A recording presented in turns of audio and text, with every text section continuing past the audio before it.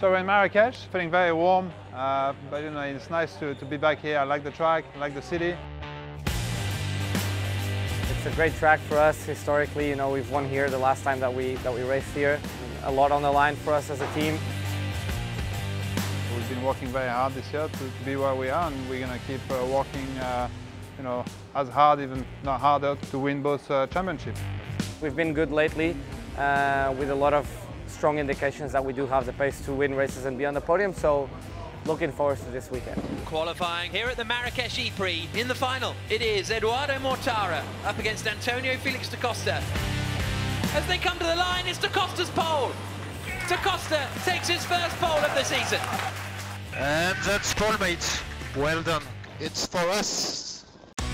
This season is fast becoming the greatest in Formula E history. Third on the grid, Jean-Eric Vergne. But it's the other DS Techeetah of Antonio Felix da Costa that starts on pole position.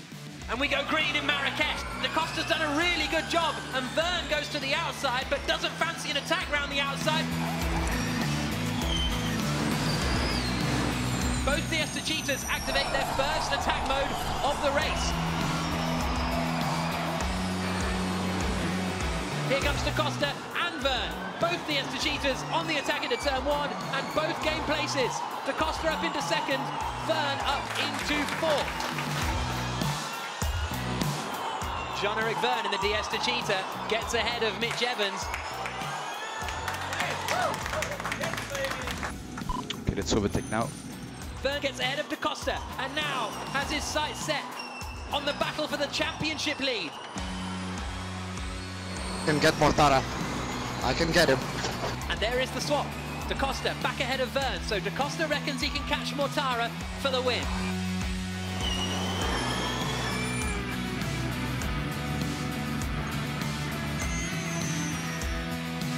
Da Costa is second across the line. Vergne is fourth.